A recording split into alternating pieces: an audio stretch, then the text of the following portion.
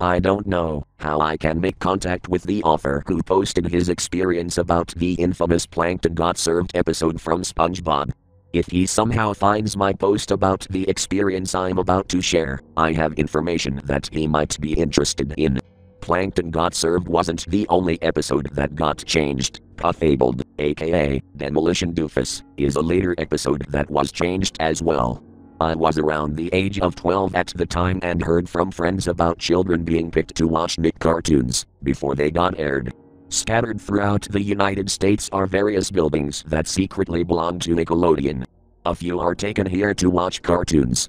If you found one of these buildings, you wouldn't know it was associated with the studio, because the building's exterior looks generic, like it's a crummy place to work at. As luck would have it, I lived close to one of these places. This is why I hoped to get chosen, despite being the age of 12. I wanted to get more info on what was seen over there, so I spoke to random kids to see if they were lucky enough to walk into those headquarters. Most responses resulted in getting looked at strangely. What are you talking about? Nope. Never heard of it. While my quest appeared to be futile, I eventually found some of the lucky kids. One refused to tell me what he watched over there, because it was confidential, but another kid, below my age, agreed to talk to me about his experience, which he said was very disappointing. He told me about an odd episode of Fairly Odd Parents that was about Timmy Turner having to deal with growing up and eventually losing Cosmo and Wanda. During the middle of the episode, someone rushed into the viewing room and immediately ejected the tape. He told the viewers that someone accidentally put the wrong tape in and that this episode was still in development. He then gets another tape and puts it in. As it turns out, most of the episodes on this tape were ones already aired. When the rerun ended, a lot of children became restless. The man who had ejected the first tape told them that the episodes they watched were ones that weren't aired for a while. They were looking to make sure if it would be alright to air them again. Everyone went home without seeing a single new episode. I felt tired walking around the whole neighborhood and headed home. 2 weeks later, I was in for an unexpected surprise. When I got up, I saw a stranger sitting at the table with my parents. He was a young man that I've never seen before. I asked who this person was and it turned out that this stranger was one of the workers from those headquarters. This had to be a coincidence, unless they somehow knew I was going around asking others about their experiences. As cliche as this may sound, I was invited to watch cartoons. I didn't complain, I was pretty excited about this. The next day, I was dropped off and saw a bunch of other children being led into the tall business structured building. My parents stayed in their car and waved to me, as I was also led in. They knew I was mature enough to handle myself. I followed the group and noticed a lack in younger children. This was surprising, because there were mostly people around my age here. The interior didn't look any better. We were led up a few stairs, until we reached our destination. The room was large, but mostly empty. Rows of chairs were lined up, as if the room was being used for a wedding. We all picked a seat and sat down. After waiting for about 10 minutes, someone entered the room. He told us that a surprise guest was here. Derek Iverson walked in afterwards. I didn't know who this person was at first, but Derek is one of the writers for the newer SpongeBob episodes. I used to watch this show a lot. It was a decent show at the time, when it was first being aired. However, I moved on from it after the second season ended. Derek greeted and told us that he was working on making more episodes of SpongeBob. He then told us that he had just finished the touches on one of these episodes and that we were all going to get a sneak peek.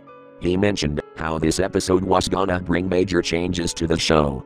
He said it was gonna introduce a new villain besides Plankton. He kept gloating on how much he enjoyed writing for the show before finally getting a disc and inserting it into a player. The show's opening plays out and the title card Puffabled pops out.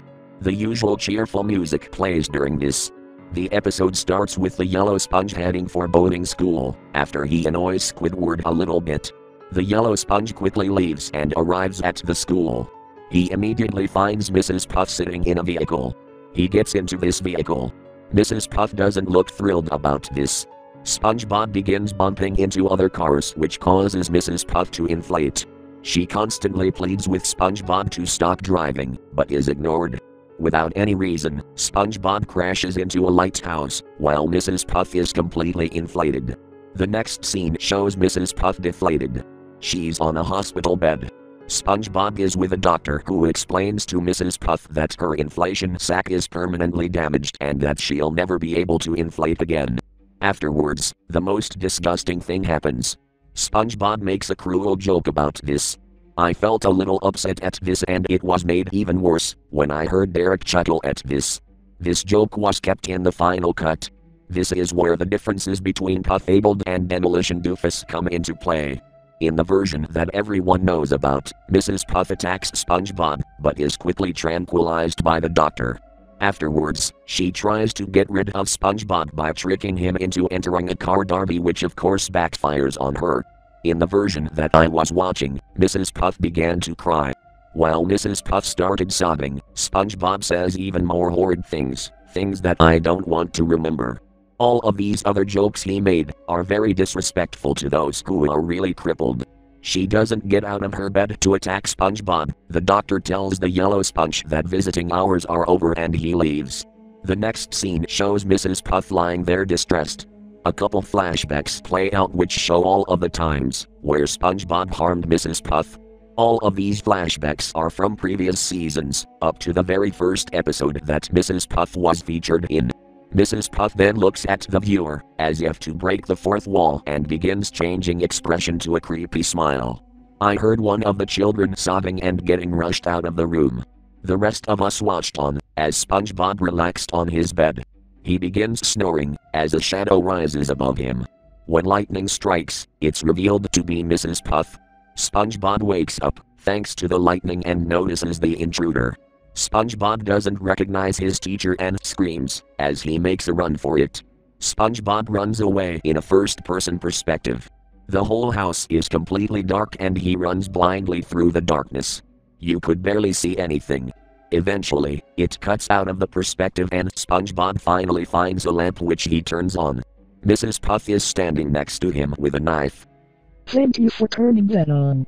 Mrs. Puff knocks SpongeBob to the floor and she holds the knife right up to his nose. Just when the pufferfish is about to get vengeance, Gary intervenes and attacks her. She picks up the snail and throws him against a wall, which causes his shell to shatter. SpongeBob believes his pet is dead and he cries. It's still his hysterical crying, until Mrs. Puff tells him to shut up. The pufferfish begins describing the amount of pain that she's going to cause him. She describes how horrible it'll all be for him in detail and how this is the punishment that he deserves. Before Mrs. Puff begins inflicting harm to SpongeBob, she is knocked out by a tranquilizer. It turns out that Gary called the hospital after he was knocked into the wall. A group of doctors carry Mrs. Puff away in a straitjacket. SpongeBob looks at Gary and cries all happily that he's okay. SpongeBob hugs his pet in tears until it goes to the final scene. Mrs. Puff is now in an asylum, still deflated. She looks at the viewers like she did earlier on and talks to us, as if we were in the same room. SpongeBob is still out there. Until I punish him, I'll never be at ease. Next time, he won't be lucky. She laughed in a horrifying manner, as the episode finally came to a close. When it was over, I noticed only a few people left in the room. It turned out that I was one of the few that was brave enough to finish the episode. Someone I didn't know walked up to the DVD player and took the disc out. I didn't have the courage to ask if the writers of this episode were out of their mind, but he looked furious. We quickly left the room, and when we did, I heard the sound of a disc getting smashed, which was possibly the only evidence of the episode's existence. I left as quickly as I could, and my parents were still waiting out for me. As my family drove home, I stared into blank space. I didn't tell any of them what had happened and hid everything about it. SpongeBob is a complete monster. Is he really supposed to be the good guy? This showed that he has no remorse for anyone and never thinks about the things that he causes.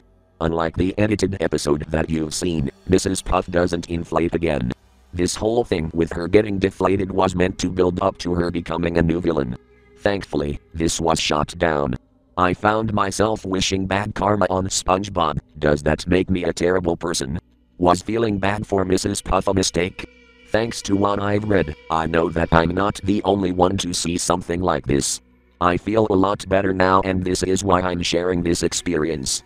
I don't know if there are any other episodes that are edited out there, but I told myself that I would never go anywhere near those buildings again.